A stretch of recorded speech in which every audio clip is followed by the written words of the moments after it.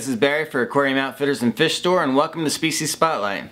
Today we're going to be talking about something different. It's not a fish, it's actually an amphibian called the axolotl. The axolotl originally comes from Mexico, near where Mexico City is located, from two high-altitude freshwater lakes, only one of which still exists as canals. They are an endangered species in the wild.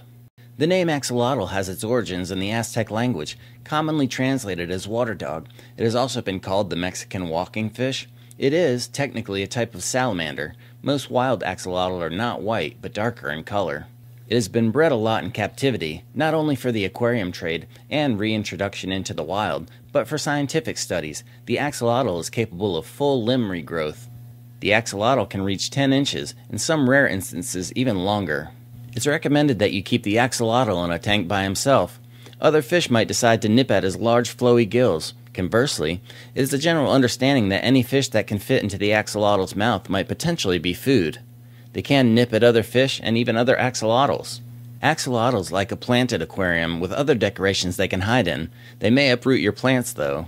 As for substrate, small gravel is not recommended. They could swallow it and it could cause blockage and possibly be fatal. You can use very large gravel, bigger than their head, that they can't fit into their mouth, or very fine sand that would not cause blockage in their gut. The axolotl needs a low flow in their tank. High flow can lead to stress and possibly disease. You want to keep their water clean with plenty of water changes. They like the temperature cool from around 50 to 68 degrees, and without quick drastic fluctuations. Temperatures above 74 can potentially stress them out. A pH from around 7 to 7.6 is good. The axolotl likes worms, like earthworms, defrosted bloodworms. You can even give him cooked defrosted shrimp from the supermarket. Avoid feeder fish because the axolotl can be susceptible to the parasites and disease they could carry. The minimum recommended tank size is 20 to 30 gallons. They create a good bit of waste and you need to maintain good water quality. The axolotl is an amazing creature, but will probably need his own place, but he's totally worth it. So what are your thoughts on the axolotl? Comment below. And as always, thanks for watching. We'll see you next time.